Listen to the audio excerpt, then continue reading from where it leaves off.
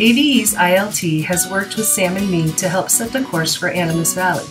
These ladies have been essential in planning and delivering high-quality professional development for our staff during PLC time. In addition, these ladies proactively communicate with stakeholders and assist in facilitating and fostering communication channels within Animas Valley.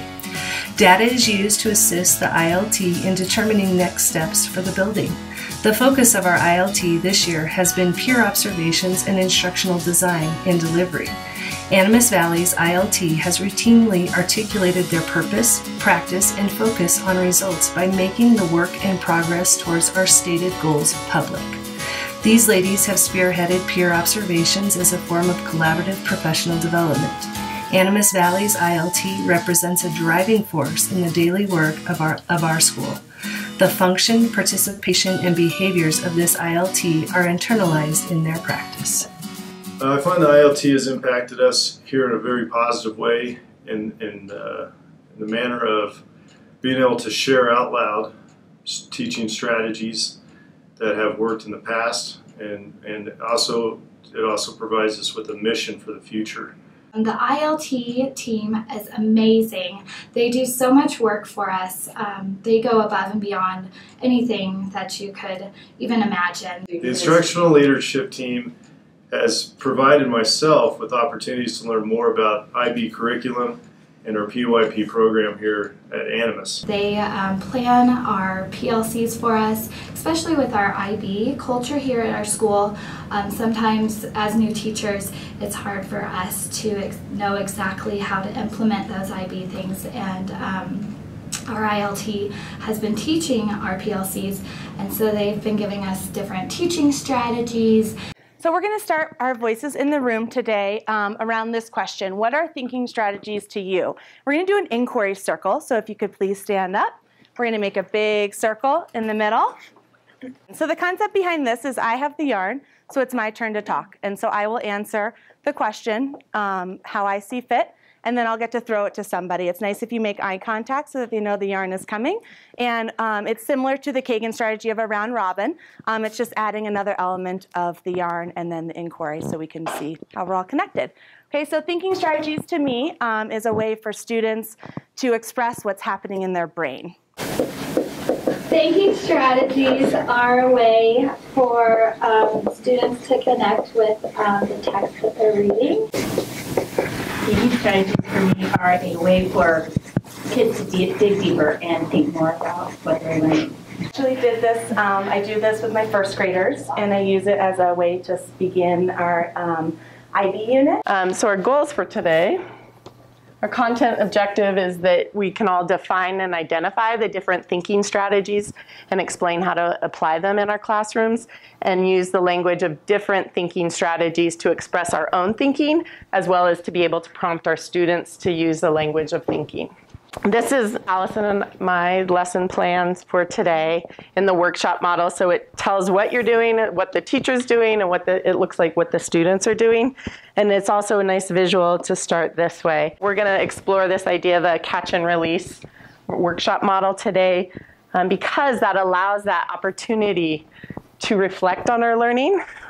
Barb, you had that one, which is great. And our choices, and to support student understanding and metacognition.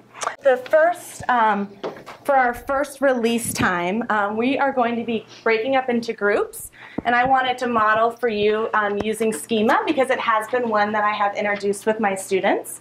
And so our first task today is you're going to come up with a definition.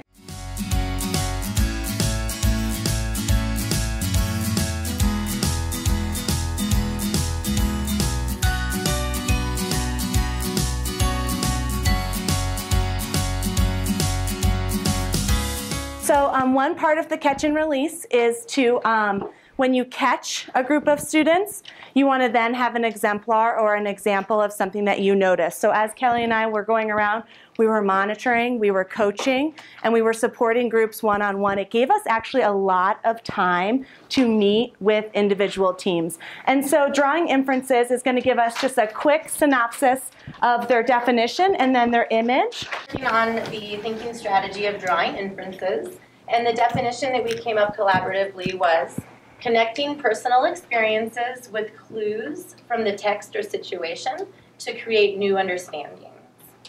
The second part is we need to give our students, as well as the language ourselves, to prompt our students to engage in different thinking strategies. So what does it sound like? And so on your poster, you're going to develop your own text of both what does the teacher sound like in these situations, and what does the student's language. Monitoring Meeting is going to share their 2 sentence frames, the one from the teacher and a one from a student. I heard lots of great thinking and articulation of specifically how we want our students to respond to these different prompts. So I think that was awesome. Let's hear from them and then we'll do a cheer, and we have one more section to go. Oh yeah, I'll stick with it. So ours is Monitoring Meeting, and our teacher kind of question was, what makes sense? We really like that instead of saying, does this make sense? And they say yes or no. They have to say what makes sense.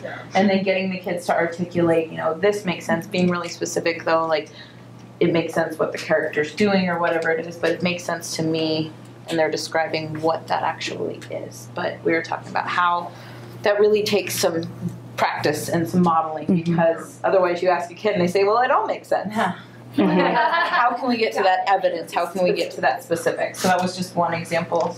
One question I have for you is who was doing the work during the workshop model? Say it if you know it. You guys were. Were Kelly and I working really hard? No. We set it up. We provided you with the materials, and we provided you with the guidance during the mini lessons.